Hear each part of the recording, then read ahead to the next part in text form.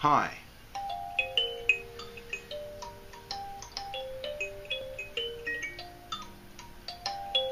Wait for it.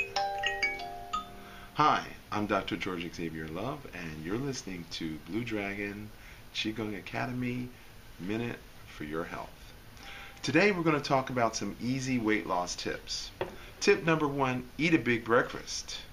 Tip 2, eat a medium-sized lunch. Tip 3, skip dinner 3 nights a week and don't eat after 6 o'clock.